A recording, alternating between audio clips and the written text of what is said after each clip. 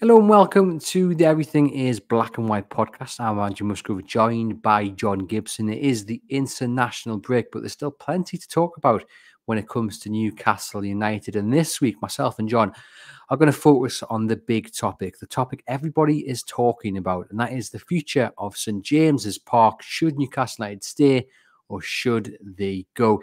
It is a topic which is emotional. It is splitting the fan base. And let's be honest, there's probably not a right answer. Newcastle United are not going to be able to please everybody when they finally come to their verdict on the future of St James's Park.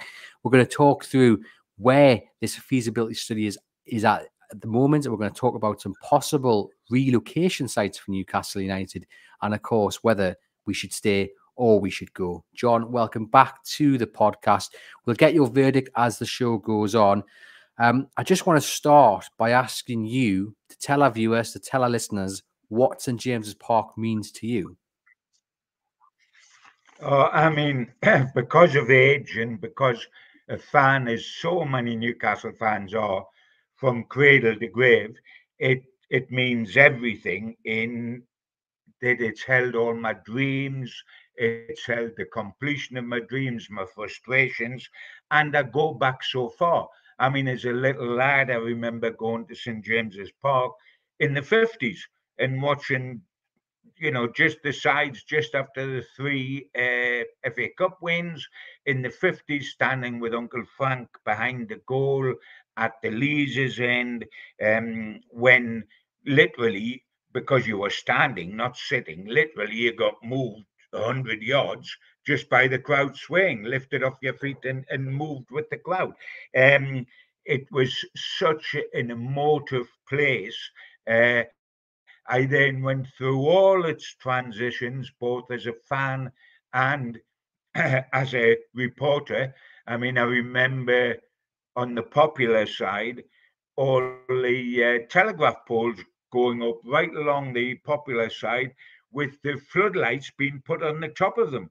They were just on the top of huge telegraph poles, and the lights would go out.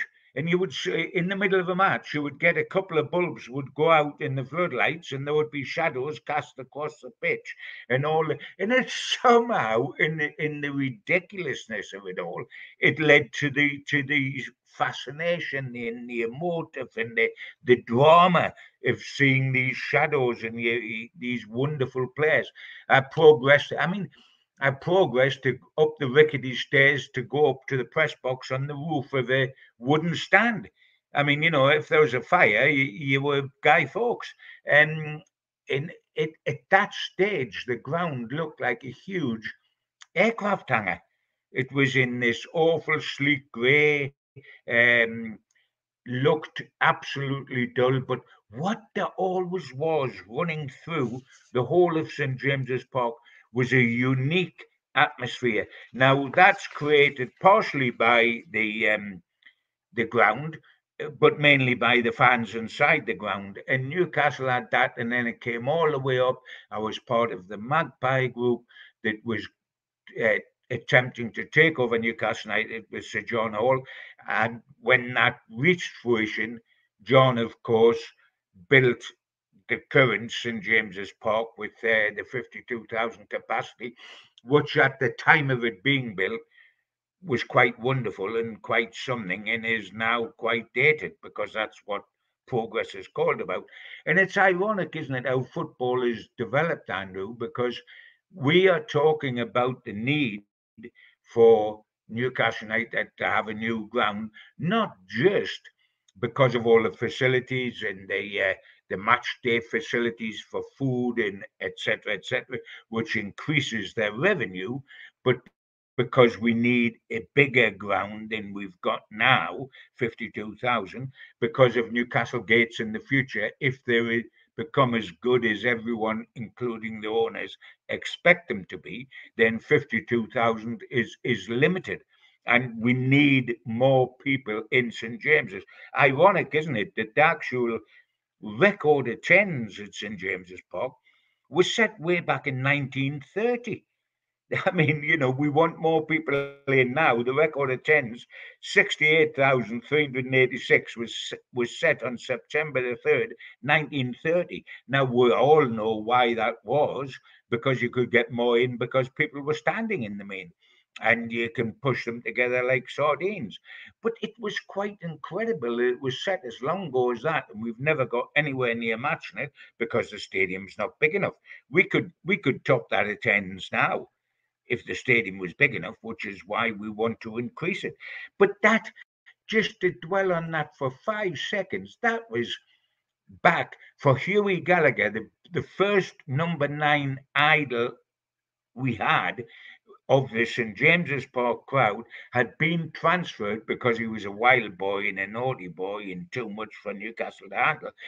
Been transferred to Chelsea. Chelsea were coming back to play at St James's Park very soon after his transfer, and he was loved so much up to 20,000 people were locked out of the ground. So we could have got 88,000 in there had there been room. And it was played, Andrew, on a Wednesday afternoon because there wasn't floodlights on that day, on a Wednesday afternoon when everybody was at work. Not on a Saturday afternoon, but on a Wednesday afternoon, not a Wednesday night, when everybody was at work and we got 68,000 in.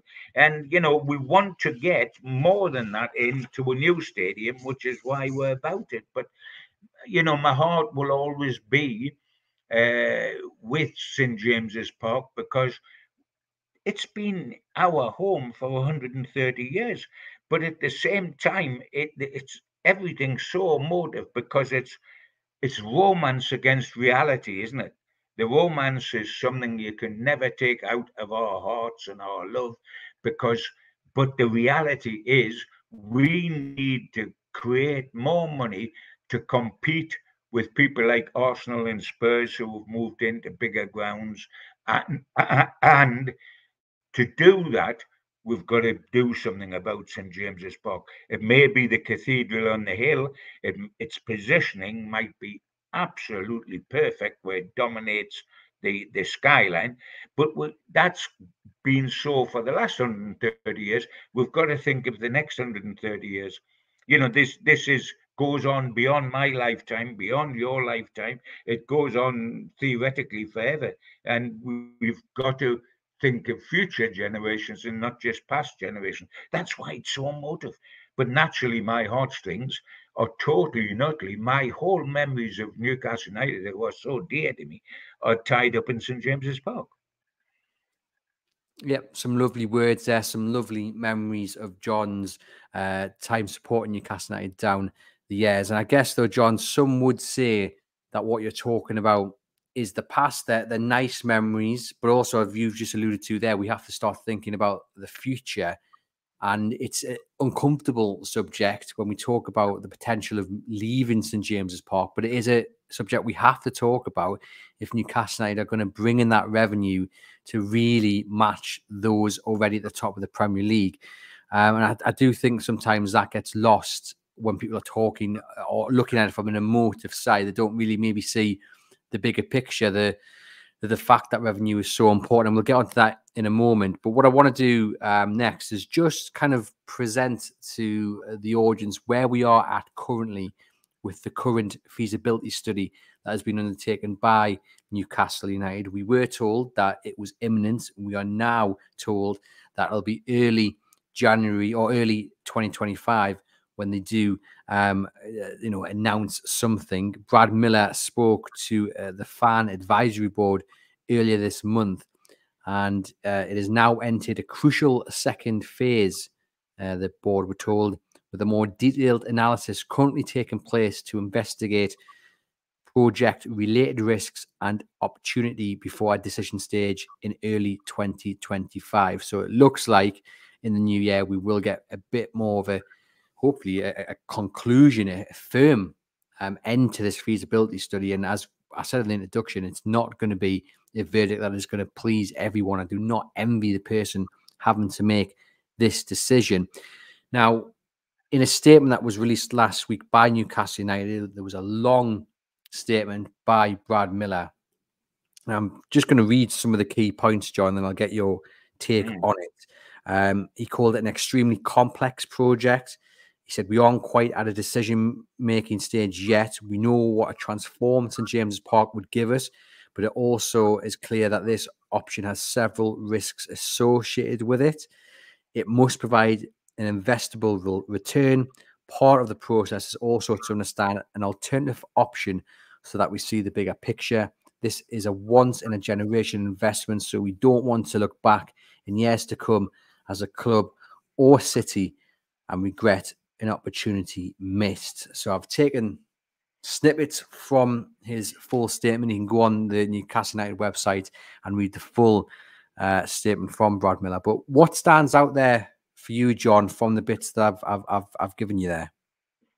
Yeah, I mean, in a way, my stance over the whole thing is very much like Eddie Howe's stance as it happens, which is my natural instinct is to want to stay on the same site because that is Newcastle United's home, it is the cathedral on the hill, etc.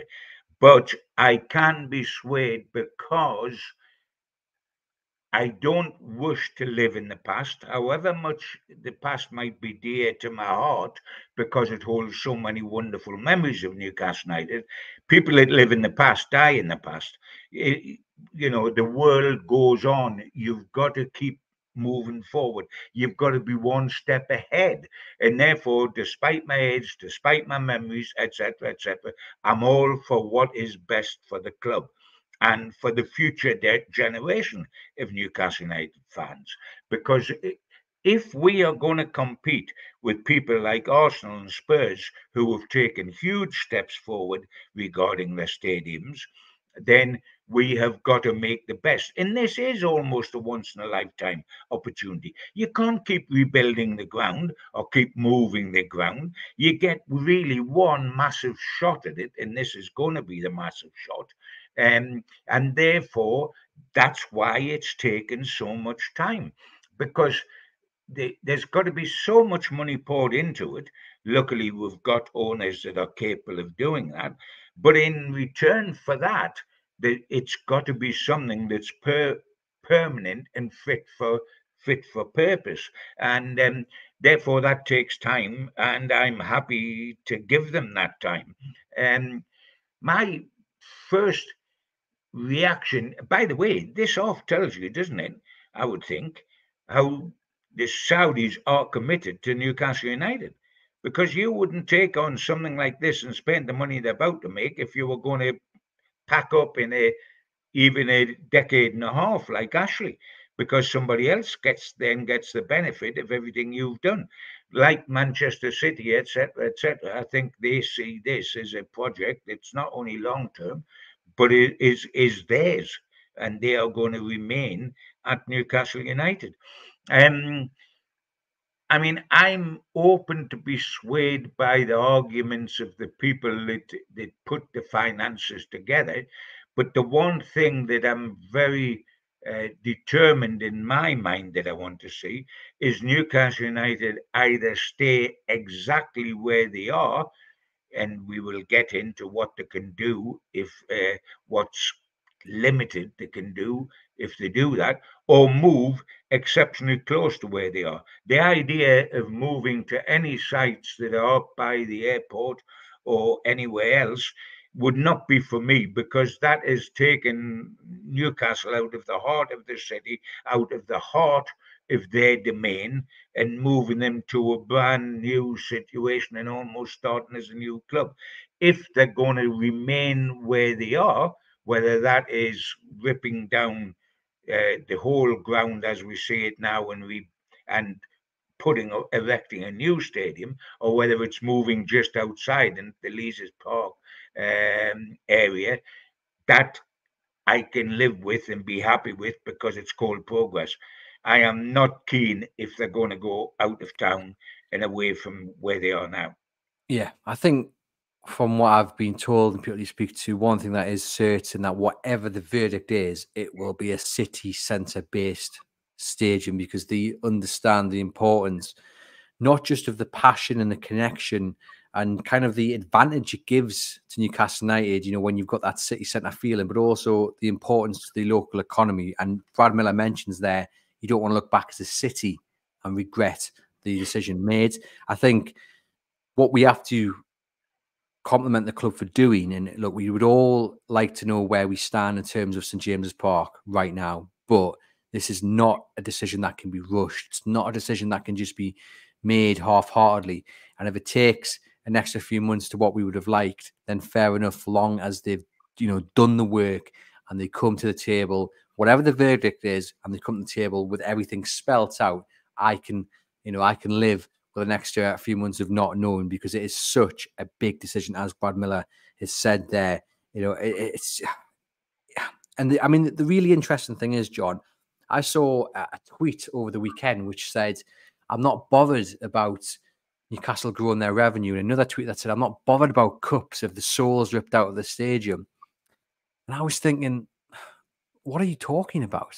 I come on this podcast and you do the same, John. And if I see something on social media, I always that I don't agree with, I always caveat by saying, you're entitled to your opinion. My opinion does not matter more than the person who's tweeted that. But Sure. I will say, I do think that tweet about the revenue and about the cups is so baffling, because at the end of the day, if I'm on my deathbed, I'm not celebrating the fact Newcastle United stayed at St James's Park. You know what I mean? I would like to be thinking I've seen them lift a cup.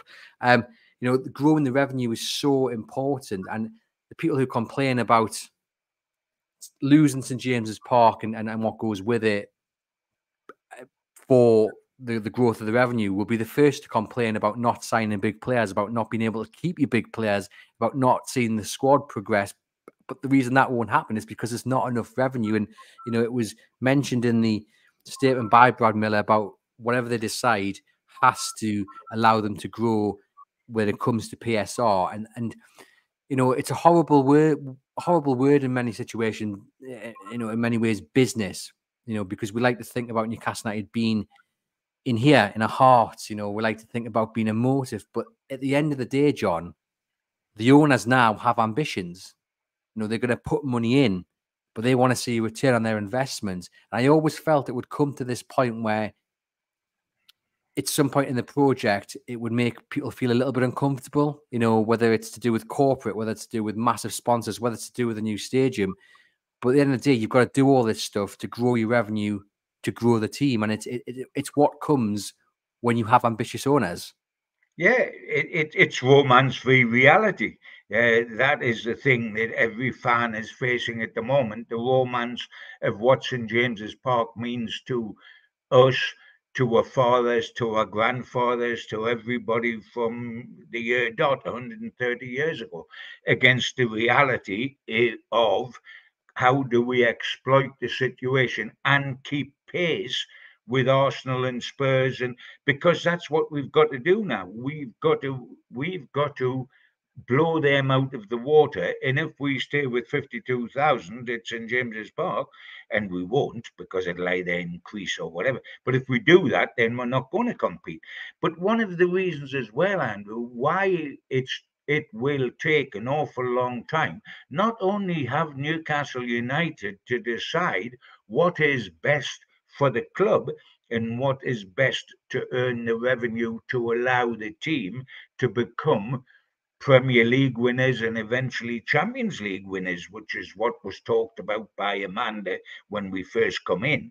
That doesn't happen just through romance, that happens through hard headed business. But it is also not just in Newcastle United's hands, Andrew. For example, if I have personally seen one of the projects that was put very early days before Newcastle United. It was quite revolutionary. It was for Newcastle to stay at St James's Park, but for the capacity of St James's Park to be increased. Now that involved relocating Grade 1 and Grade 2 listed buildings at Leazes Terrace in St James's Street West. Now, it actually meant, because the list, without going into too much detail, which can be boring, the Grade 1 listed part is just the front, the facade of the buildings outside of St James's Park, not the buildings themselves. Now, it involved rebuilding the buildings themselves further back, but keeping the front facade, the Grade 1 listed, and building that onto the new building. And that is possible to be done as far as the Grade 1 and Grade 2 uh, uh, people are. But to do that, for example, you've got to get the agreement of the local authority. You've got to get the agreement of the Friends of Leazes Terrace and Leazes Park. You've got to get the government department, which includes listed buildings, to agree to it. And you've got to get the current owners to agree to it. Now, supposing this is to stay at St James's Park in some shape or form. Now, supposing you want to develop St James's Park to the ultimate, then what you do is completely reconstruct the stadium. You don't add little bits on the top to give you another 10,000 seats or 5,000 seats.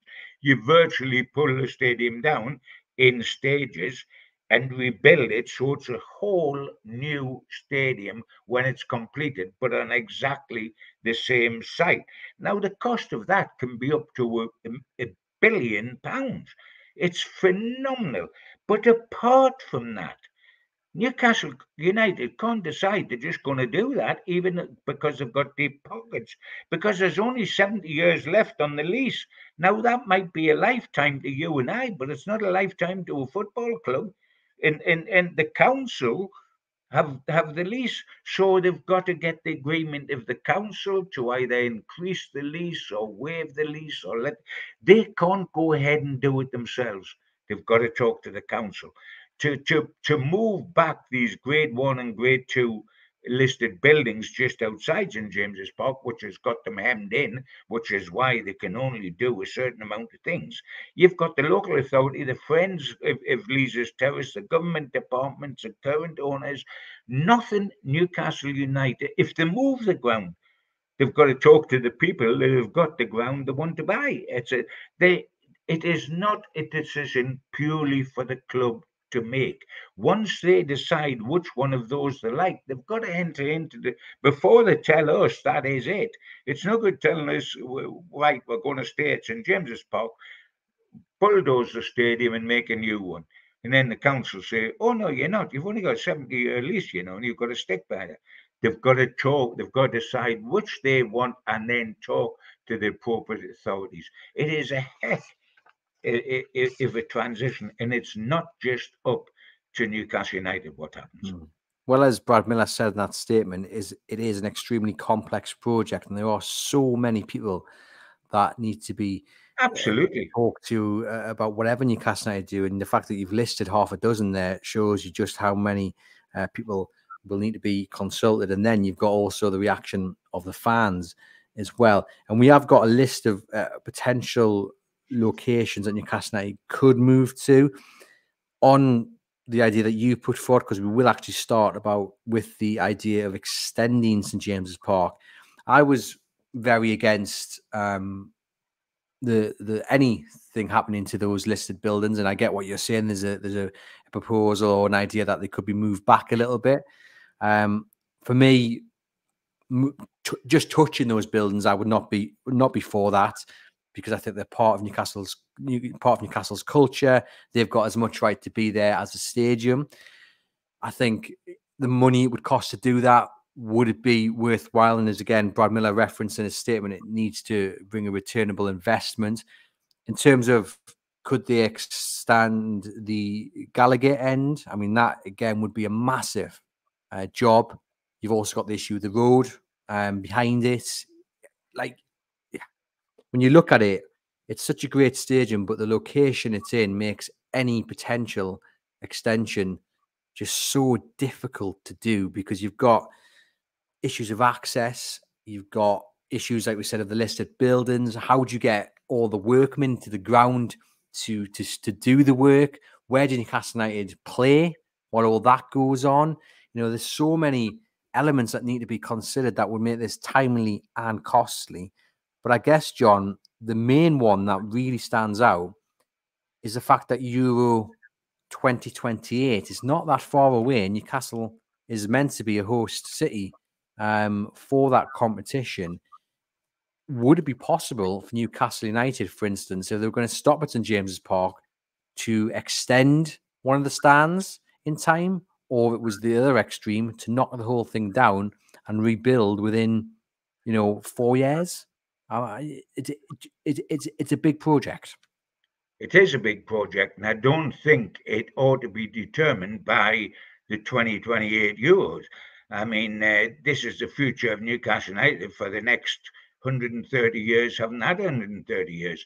And to heck with worrying about, yes, we want that, it's prestige, it's finance, but this is bigger than that to us.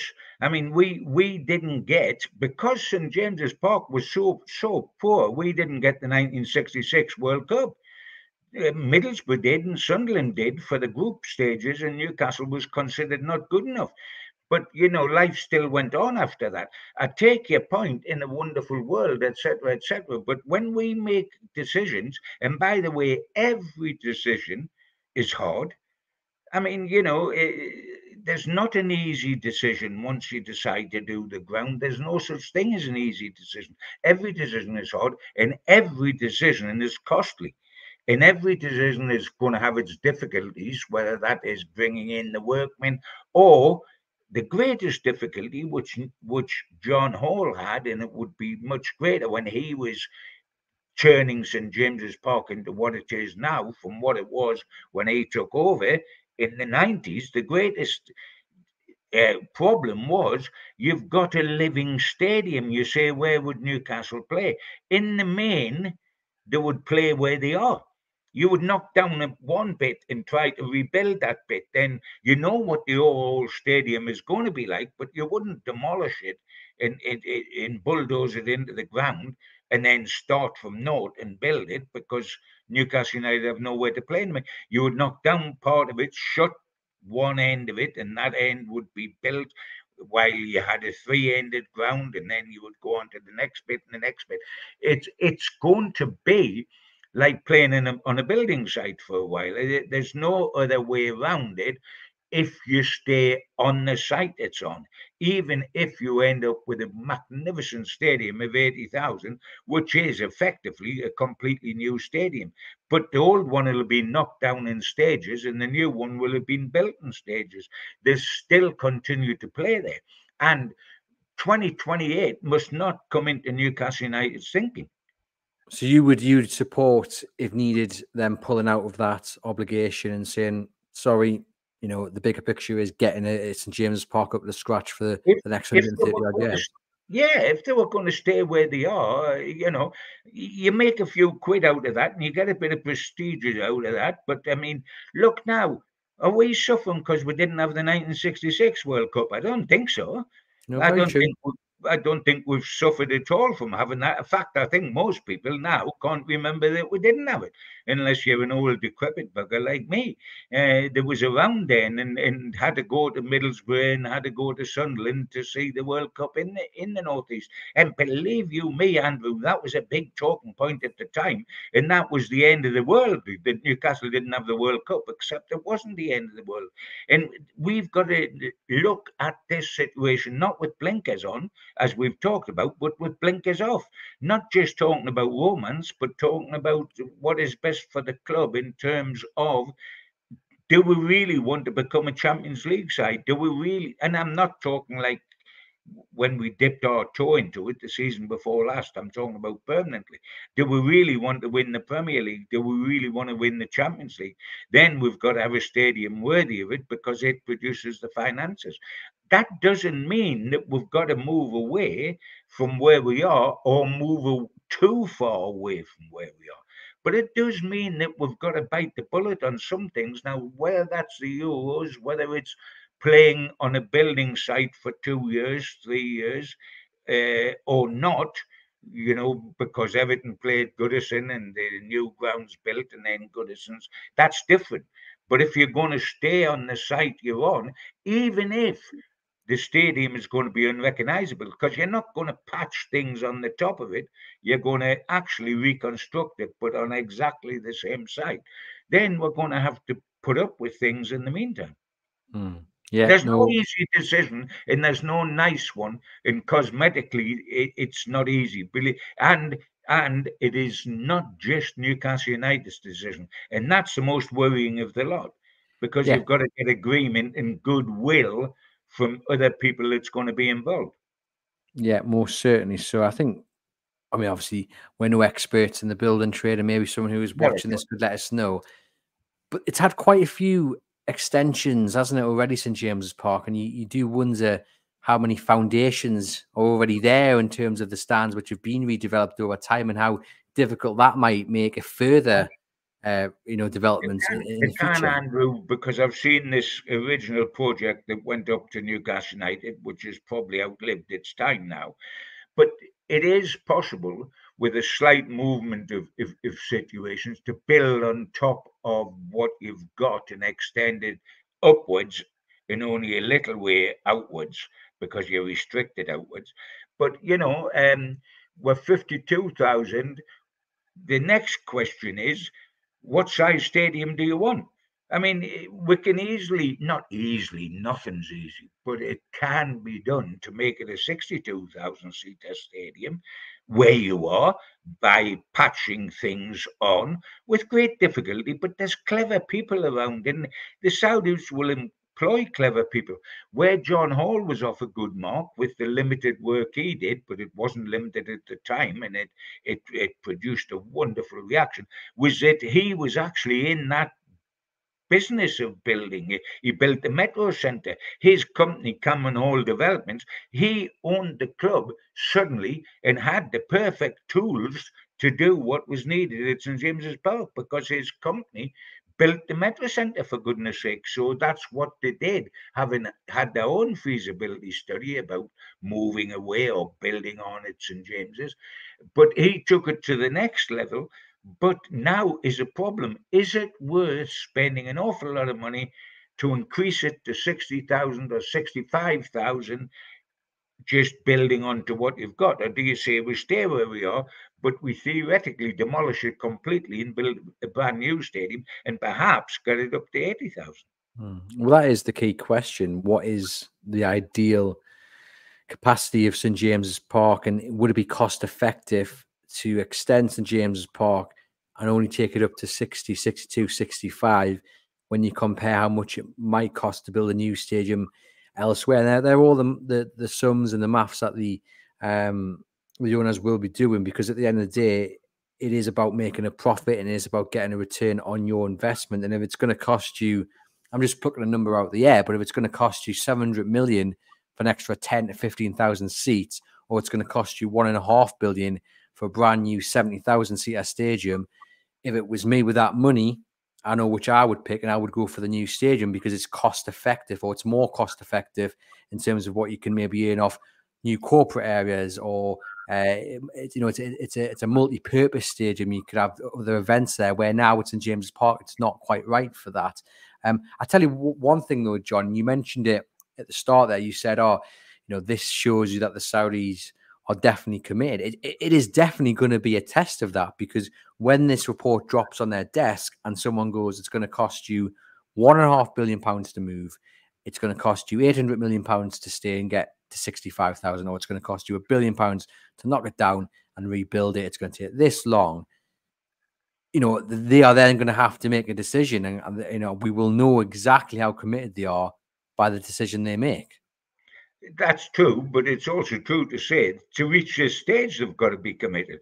Because you can't start saying we are going to do this with St James's Park and that with St James's Park and end up doing nothing because all the figures are too big. Nothing is too big for them as long as they are prepared to stay for the duration. They can afford it. This is the one thing the Saudis can do for Newcastle United AFC that's not restricted by financial fair play. They can't go and blow the transfer market into the middle of next week because you're not allowed to do that. But you are allowed to develop your ground if you've got enough money, and they have enough money. But to do this, you're not going to do this and whatever they do. If even if you built 10,000 onto St James's Park on the top. That would cost, so you're up to 60, 65,000. That would still cost an awful lot of dough by our standards. And they're not going to do that to suddenly sell the club in 10 years' time, are you? Because it might be a good thing for Newcastle United, but it's not a good thing for the owners to have shelled out all that money and get no return because they've sold on in 10 years' time. I mean, they are going to remain as serious players at St James's Park once they do something. And now they've pushed the boat out and said they wish to do it, as opposed to just getting on with and concentrating or trying to concentrate publicly on the team and all that and not mention St James's. Once you start trying to do something with St James's Park, you can't renege and say we're reneging because it's going to cost too much. You've already pushed the boat out. So I can't see how they can look to be leaving St James's Park in a short space of time. Mm. Yeah, and it's really interesting if you look at what they're doing over in Saudi Arabia. They are going for the 2034 World Cup bid, and they've promised to build several new stadiums. I mean, some of the work art, John, it's like something out of another world in terms of what these stadiums look like. I'm not too sure if St James's Park ended up looking like several of these photographs I'm currently looking at. It would go down too well, but there are some nice stadiums proposed. So, and I think this is the one thing you can guarantee, with Newcastle's majority owners. I mean, also don't forget the Rubens. They are in real estate and they're building buildings in the city, so they know what they're doing, how to make their money go as well. If they have to move, or even if they stay, it will be the very best stadium possible because that's what they're good at. They've got the funds to do it, and they're going to have the right people to do it. I guess it's just a case of how much better it might be if you're not restricted by the location St James's Park is currently. And if you're going to go to another site, if it's Leazes Park, if it's Castle Leazes, the Town Moor, you've got an open space to build with, and it would be a lot easier to build a multi-purpose stadium, the best the world has maybe ever seen, or certainly the best the Premier League has ever seen, when you haven't got the restrictions of access maybe as you might have currently at St James's Park. Well, there's a blank canvas. These people that are building stadiums for to get World Cups, etc., back home, effectively have a blank canvas, don't they? They're starting from scratch. This isn't a blank canvas. Certainly, if you stay at St James's Park, the location they are, and it's not a blank canvas if you go next door, using the word next door in quotes. And also, I mean, if you're part of the Saudis in Saudi and you're part of the royal family that rules Saudi and everything, you virtually do what you like in terms of building. And you don't have to go cap in hand to the local council and say, can we do it? Or to the Friends of Leazes Park or to Grade 1 government departments. This is a different ballgame. This is not just up to you. This has got to be up to somebody else. Now, there's no question, I think, that Newcastle Council, and I'm not trying to preempt anything, and neither can we, because it's not as easy as that. And it's political, and they've got to get the best for the city, not just the football club. But Newcastle Council, of course, recognise how effective and how important Newcastle United are within their sphere, if you like, and how much they have an impact and a bias with the ordinary public because of all the fans Newcastle United have got. But nonetheless, they have a certain situation to do, whether you talk about the Town Moor, whether you talk about St James's Park, because ironically, the St James's Park isn't owned by Newcastle United. It's owned by there's only 70 years left on the lease. Now, if you're now a kid, it's going to run out by in your lifetime. So 70 years for me, forget it. I sure won't be around. You mightn't be, but there's going to be people around there, Andrew. And you wouldn't demolish St James's Park effectively and completely rebuild a new stadium on there with a 70-year lease, would you? No, and that's definitely going to be in their way of thinking as well. And that'll come into the cost effectiveness of it. And people you speak to, the council are, very willing to make this work because, of course, why wouldn't they be? But I've seen a lot of people saying, you could move into Leazes Park and then give a section of the current site to Leazes Park to compensate for losing a bit of area. But then we have to remember, as you've pointed out, John, that would be up to the council. It's their Yeah, land. Newcastle yeah. United, you know, Newcastle effectively, it's like, United can't yeah, say, give us that bit of ground there and we'll build a stadium and you can have our bit to move your stuff up because our bit is not owned by Newcastle United. exactly. I mean, It's, they own, of course, they own the land to the south of it, Strawberry Place and all that, but they don't own the land the stadium is built on, which is most certainly going to complicate things, you would think, when it comes to making a decision. Let's look then, John, at some options away from St James's Park. As I said, my understanding is that whatever the verdict, if it is move away, it will still be within the city centre because you've got the transport links to the local economy. There's no point having it way out over maybe near the race course or near the airport. It just would not work. The first area we will look at is Castle Leazes, which was Sir John Hall's pick for a new stadium, 55,000 seater stadium at the cost of 65 million, which shows you how the world has moved on slightly, John. A 55,000 seater stadium at a cost of 65 million pounds. Just to put that into context, the Tottenham Hotspur Stadium, which has a capacity of 62,850, took 3 years to build, had a grand total of 1.2 billion pounds. So that puts it well into context of just how much things have changed financially. But yeah, Castle Leazes. Now, what's interesting about this is a separate bit of land to Leazes Park. It's effectively kind of the bit behind it, but it does house Newcastle University's largest uni accommodation there.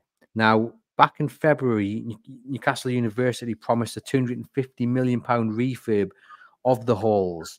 Now, that, as far as I'm aware, is still the plan. It's still going on. But talking hypothetically, could Newcastle United go to them and say, can we buy this site off you? They could then talk to the council about the actual grassy bit of it. And there you have a beautiful footprint to build a brand new spanking stadium on, just 5 minutes walk from its current site. well, I love the idea that it's 5 minutes walk from its current site, and no question about that. That's why we would, if we were going to move, most fans, the compromise that would probably suit everyone would be that you go to Leazes Park or Castle Leazes because you're virtually at St James's Park still. And you could even continue to call it St James's Park. You needn't give it a new name, although that would be the next thing. Do you then give it a new name because the sponsors buy that name, like the Emirates, Arsenal, etc., etc. But that's for another day. But whatever you do, you need the goodwill of people. You can't just bulldoze the situation and say, this is Newcastle United, this is what we want to do, so we move you all out and get on and do it. It's not like, I don't know, Kiel there, where, you can get rid of villages and swamp them and put water down there. You can't do that here as easily as that. You've got to get the agreement of so many people. And yes, there will be goodwill for Newcastle United. But in certain cases, there won't be any at all. Not everybody's a fanatical football fan like you and I and everybody else. And they might say, no, listen, we aren't interested in football. We want to stay and have this accommodation for students. So we want Leazes Park to be Leazes Park. And as you say, we haven't got the situation of being able to say, well, we'll give you our bit of land for your bit of land. So that's where the difficulty comes in, and that's where you may well say, right, do we stay where we are, but completely demolish it? Don't stick bits on top of the current stadium, but completely demolish it and rebuild it, state of the art, but on St James's Park site, where the access is basically the same access as there is now, or lack of it. Um, and you build here, and then the only agreement that is obviously leaping out the woodwork to be made is over the lease. Yeah, yeah. I think, like you say, it would be a lot easier if Newcastle United actually owned the land and they could offer it up as some part of Oh, the deal. That would, different ball game, wouldn't it? yeah, it Different would ball go, game. as it is, it would go down to the goodwill of the council. Now, the other option, I mean, just briefly, just to round off, Yeah, obviously, Sir John wanted Castle Leaders. It didn't go through. You know, the artwork we've all seen, it would have been very spectacular. The other one just next door is Leazes Park, 43 acres in size. Opened in December 1873. It is owned by the City Council. It's managed by Urban Green Newcastle. It is Grade 2 listed. Now, what that means, it's a registered park, protected. Sorry, it's not protected though by a separate consent regime. So, where planning permission is sought for development, an affected registered park, the local authority will consider the site's special character and give weight to its conservation. So basically, it's not unheard of that these protected parks could be built on, but it is unlikely. Um, the National Planning Policy Framework defines registered parks and gardens as designated heritage assets, meaning that substantial harm to or total loss of a registered park or garden should be exceptional or wholly exceptional, depending on the site's grades. We often use the word list in a shorthand for other forms of designation. What is interesting, though, about Leazes Park, John, is that friends of Leazes Park have said it is damaged beyond repair, that it's been left to rack and ruin. And in July 2024, it lost its green flag status, which is a bit like, you know, Tynemouth having a flag for yeah, water quality and stuff. yeah, yeah. Basically, it just meant it's well managed and it's lovely and tidy. But it lost it back in July. And if Leazes Park, friends of Leazes Park are coming out and saying, oh, it's a right mess, does that potentially open an avenue for Newcastle United to go and talk to the Freemen, which we know they've done? We know they've had conversations with the Freemen of Newcastle, talk to the council and go, well, look, you haven't, there doesn't appear to be the budget to upkeep this wonderful Victorian park. Let us come in, build a new stadium. You then have the land at St James's Park. What to say, you can't give half of that back to Leazes Park. And look, what's really interesting when I used to work in news and I used to cover planning. And when new houses estates are in the first stages, what often would happen is you'd have developers give a little bit extra money to certain projects, whether that be a big playground or sometimes affordable housing. And it was done to maybe help, shall we say, push away the objections, is Yeah, to make those who are against it feel a little bit better, because you're getting affordable housing or you're getting a big play park. give and take. Yeah, Yeah. Could Newcastle United do that and say, well, do you know what? Give us the land to build on at Leazes Park. What we will then do, if you get the land, it's in James's Park to have a park, we will give you, I don't know, let's say £10 million to help start it. And then we will confirm a little bit of funding for the next decade, just a few £1 million, it's short change to the public investment fund. But if that makes the difference and that removes the objections, Newcastle gets a wonderful new park. St James's Park becomes this wonderful leafy green area that's well looked after. And we get a brand new spanking stadium. That £10 million could make the difference. oh, I mean, that theory is brilliant, and that would be the answer. And there's no doubt whatsoever that these are the sort of talks that's going on behind the scenes right now, and why it is taken to next year. Because what we are eventually given as a fait accompli might not have been the first choice, but the first choice might have, for Newcastle United, might have met so many obstacles of people that are immovable, and therefore they've thought, right, we're going to look at Plan B and this, and but you need the goodwill, and as you say, it would take, say, the Friends of Leeds Park, etc., there, the council, the freemen, they would have to agree on all these switches. But, the switch round of where you move the park and St James's Park, Lees's Park and St James's Park, and just turn them round would look obvious and would look terrific and would look the answer.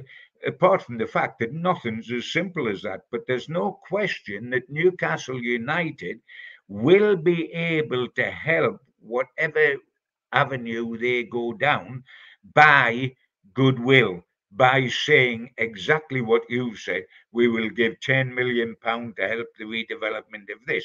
We will do that. And perhaps it'll be called something that will reflect Newcastle United's help. The Rubens will be terrific in this, as you mentioned, as well as the owners, because the owners, 80%, it's their gig. There's no question about that. It's 80%, it's their gig. But the Rubens in this city have got history. They know what they're doing, and they can be vital to the Saudis who don't know this city. Same rules apply worldwide. But yes, Newcastle are going to have to opt to help in a way that produces a lot of goodwill factor, helps smooth over troubled waters, helps perhaps the inevitability if somebody's going to lose something, whether you're going to lose Lees's Park or Lees's Terrace or somewhere else, you're going to lose something. But this is the compensation, and all things thought out, it's better than nothing at all. But you're going to get fierce objections. The minute anything's announced, you're going to get people on the high horse. Of course, you are.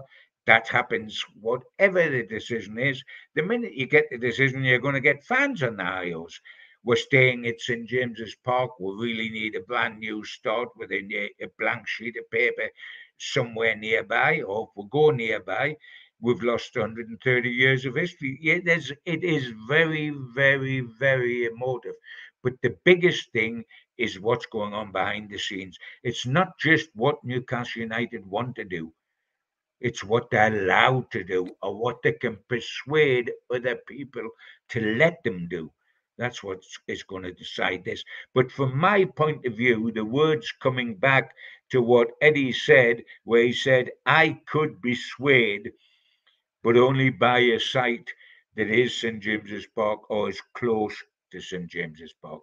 And that is my exact feeling, that I adore St James's Park. It means everything to me. I want to stay on that site if at all possible, but I will accept in the because of progress in moving away, as long as it's a small move, not distance wise, I'm talking about, not a huge move. But we've got to do something. If we stay at St James's Park the way it is now, stick a lick of paint on it, open up a couple of more conference rooms and a couple of more banqueting suites, which we've already done, then we're going to get nowhere fast in terms of we're going to be devoured by all these other clubs that are already up there, like Arsenal and Spurs. I mean, we are fighting Spurs now off equal status in terms of results. But they've got a huge advantage over us.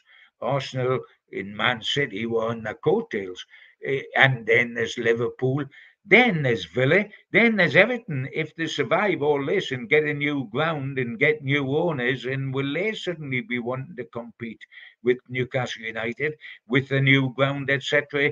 Because at the end of the day, when all this is done, it's got to be reflected on the pitch, Andrew. It's no good having an 80,000 seater stadium and getting relegated into the championship like we did twice under Ashley.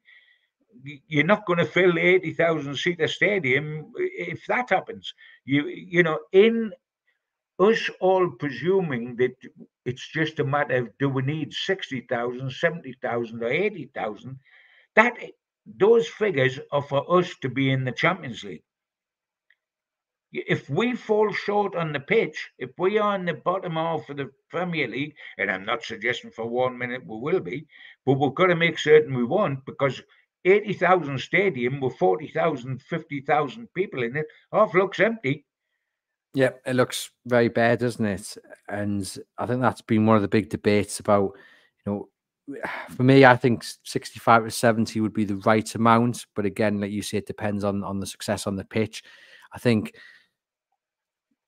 I was very against moving. I wanted to stay at St James's Park. I've got a record. Like I say, I was against touching the listed buildings. I was against moving into Lees's Park or the town road, which we'll discuss about in a moment. But something has changed in my viewpoint. I think a brand new spanking stadium, one of the best the Premier League's ever seen within the city centre, does appeal to me because for Newcastle United to be successful on the pitch, they need to grow the revenue.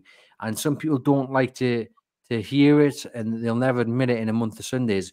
But you need more corporate areas. You need more seats for fans from abroad. You need more seats um, to be able to hold concerts and in other sporting events. The NFL.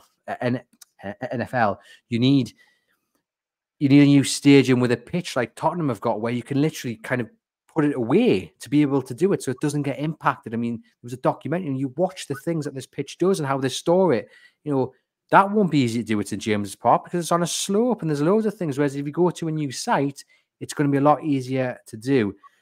So I am kind of heading towards a new site, but as long as it's in the city centre.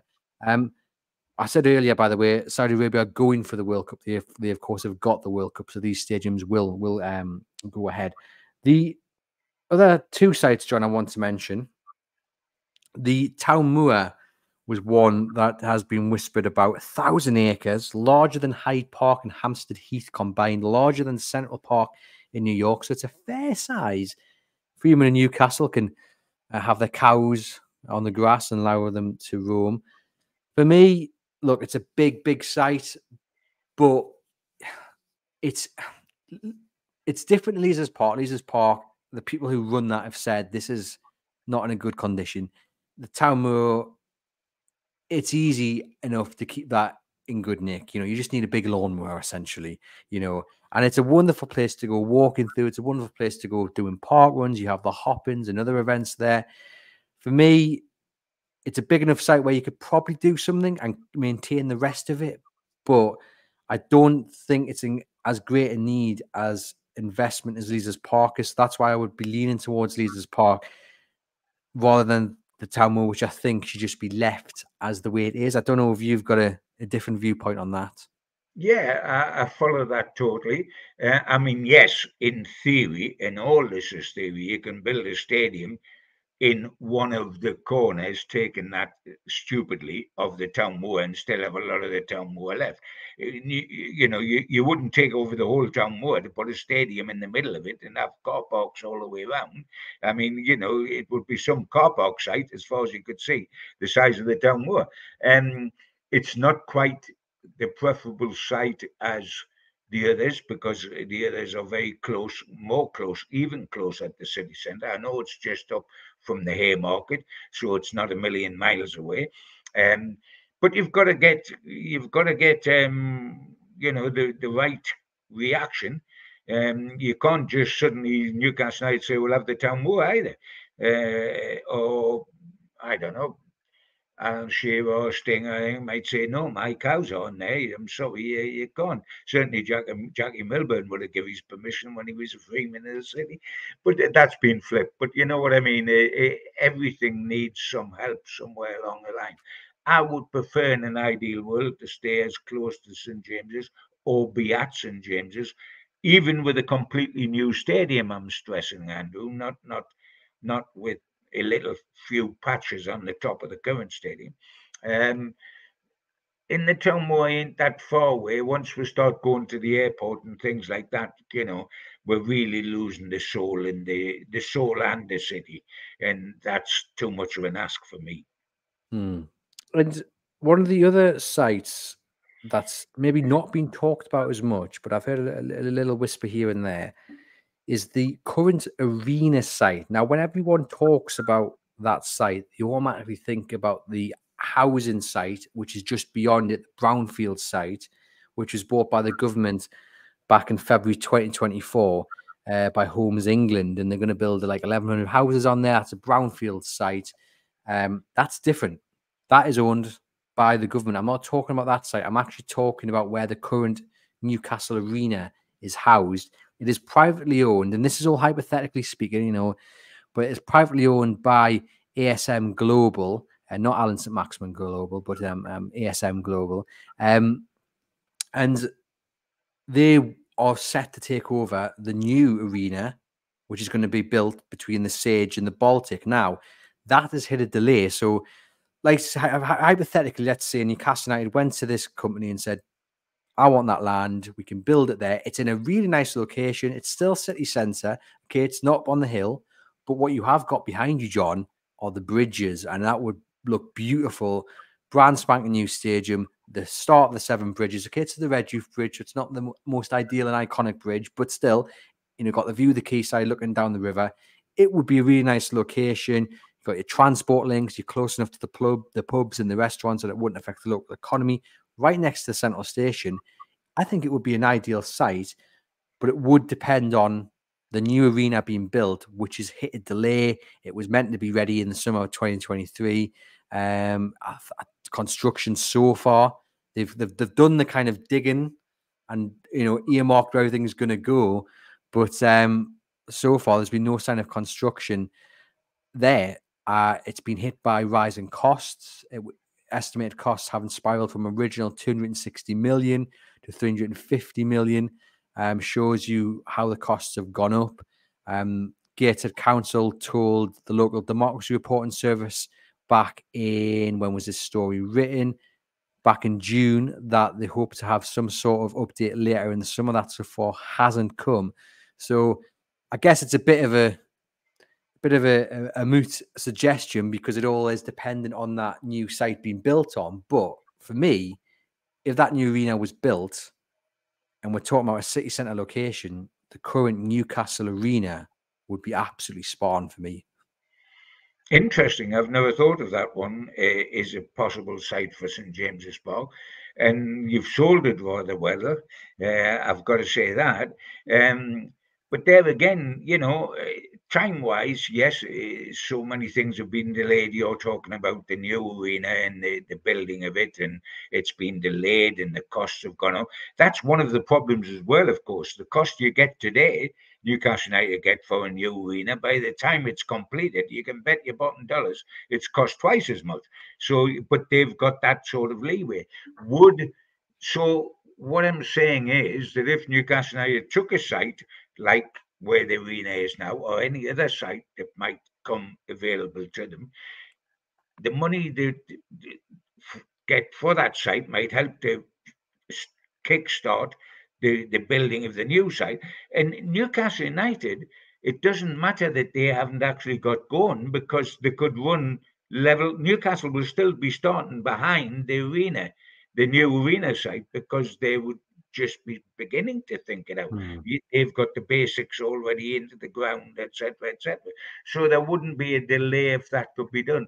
It's interesting, and we're going to get loads of that. And all it's going to do, apart from produce wonderful discussions among fans and excuses for podcasters like me and you to get to whirl another one out that is fascinating and interesting to everybody, and us two get smacked on the head because by certain fans, because we're not saying what they particularly think. But isn't that the wonderful thing about football? It's all about opinion. But can you imagine how swamped Newcastle United are, with all the information, plus all the other information they have about putting out feelers to people that they need to get on side. I mean, a lot of fans, and I can understand it, might be irritated by the delay. But if fans just listen to what we've talked about today, you see the complications that we're talking about, and the getting the goodwill of the council and getting the freemen and getting these people and those people on site. Can you, in all these discussions, you can't do them quick. You talk to the council, you talk to anybody else. You talk to the electricity thing about your bill. See how long it takes to get through all that red tape is real time consuming, and so it is an almost impossible task. But Newcastle United will have the right people on it, and that'll be their exclusive work, is to sort a passage through all this complication that surrounds it. And they must get it right, because I know it's a glib phrase, and it's a phrase journalists will jump on and love, saying it's a once in a generation opportunity. But it is. It is. you can't say 2 years afterwards, oh, well, I think we slightly got it wrong there, so we'll go the other way. You can say 2 years afterwards, I slightly got it wrong signing Chris Wood and go out and sign Alexander Isak. But you can't do that with the ground. Once you've committed yourself to the ground, that's it. And if it doesn't quite work, or it's not quite big enough, or it doesn't look as beautiful, or the access is not as easy, then too late. That's the way it is, brother. Yeah, they've got to get it right because it would be an expensive mistake if they didn't. But like you say, so many things to consider, so many things in playing. As I've said, I do not envy the people making that decision. Obviously, sites like the Coat Arena site, we're just speaking hypothetically about a potential site. Yeah. And I'm sure Newcastle United are considering absolutely everything. But John, we mentioned it briefly, but it's so important that whatever is built, it's not just for football, because that's not where a lot of the revenue comes from. You know, we had Anthony Joshua fighting at the Tottenham Hotspur Stadium. You want concerts coming here. You know, there's so much more that this new stadium has to be able to do rather than just host a football match. Without a shadow of doubt, pop concerts, which I know we've had at St James's Park, and we've had the rugby league weekend at St James's Park, but you've got to open it like you had Anthony Joshua. You've got to open it to every conceivable, because every day nothing's happening at a particular venue. That's dead time, and you don't want too much dead time. The one thing we don't want, and of course we would never get, is what I experienced when I owned Gateshead, which is Gateshead Football Club playing at the International Stadium, where you had a running track round the pitch. Um, those sort of places, and are a nightmare because it takes away all the atmosphere, it takes away everything because you're far too far away from the action.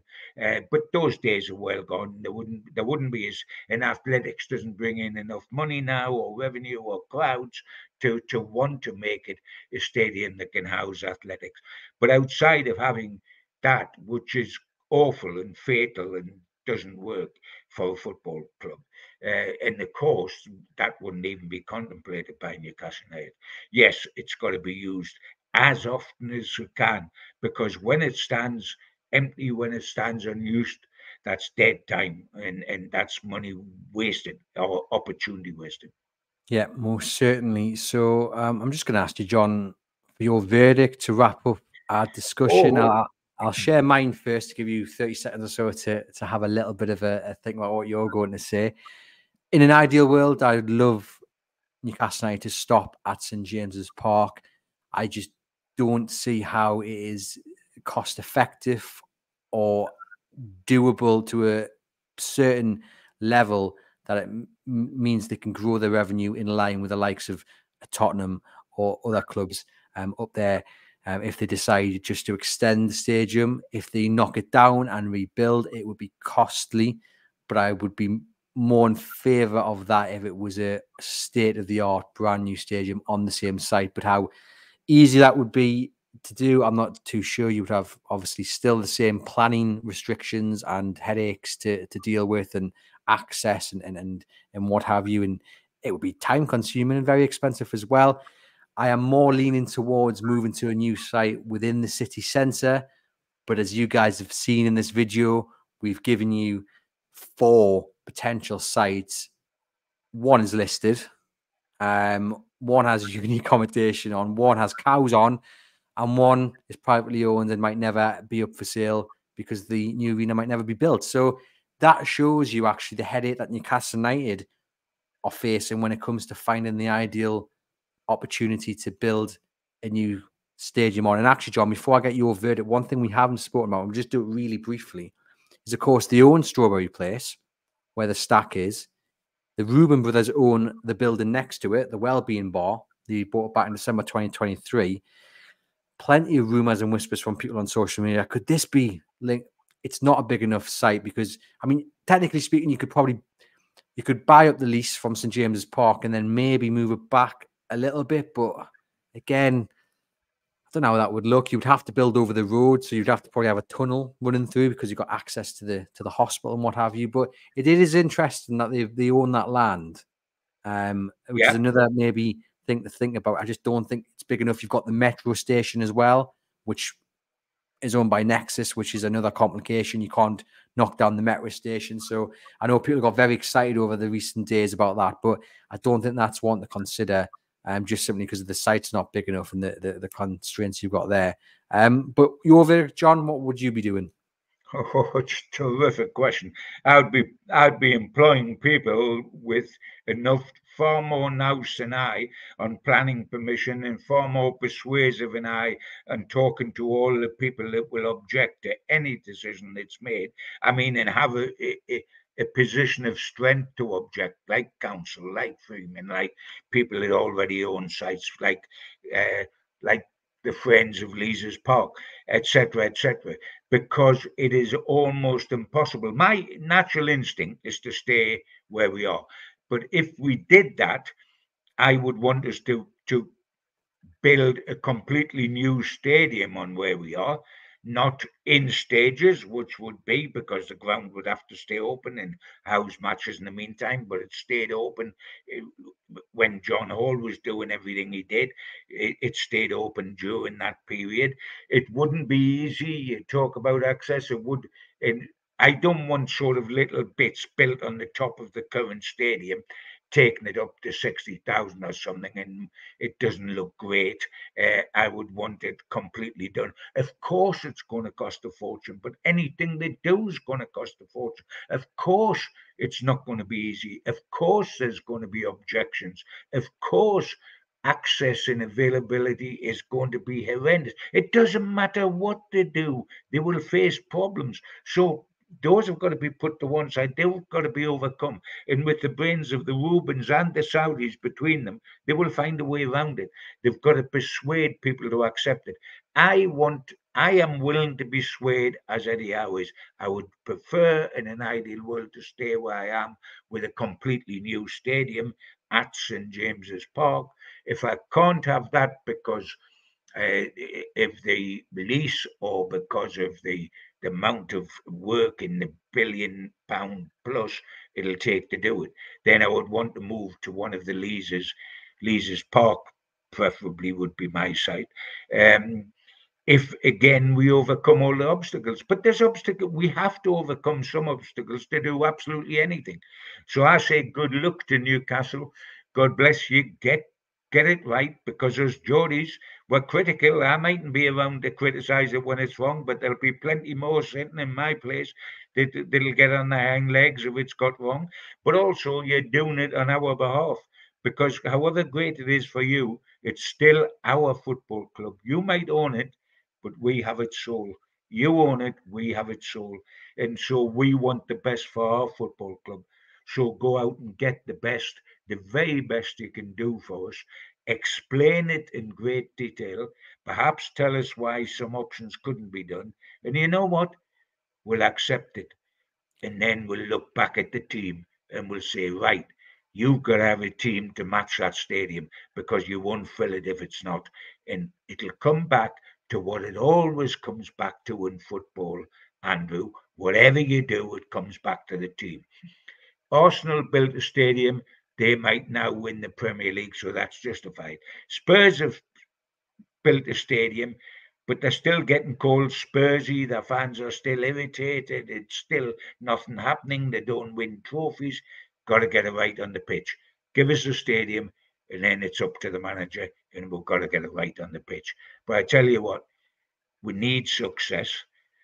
We've got used to not having it, but that doesn't mean that I just am happy with that to continue at St James's Park, the hodgepodge it is, just because it's got my soul. I want to win something, and I want to win something in my lifetime. And that's rapidly running out, so we better get on with it. Yep. Yep. Well, fingers crossed. We see a trophy lifted in the not too distant future. We wait for an update from the club in early 2025 about the future of St James's Park. I'm sure there will be plenty more stories coming out before then, little bits of updates and snippets of information just to whet the appetite for this official confirmation. Let us know in the comments your thoughts on the future of St James's Park. I hope you've enjoyed this conversation.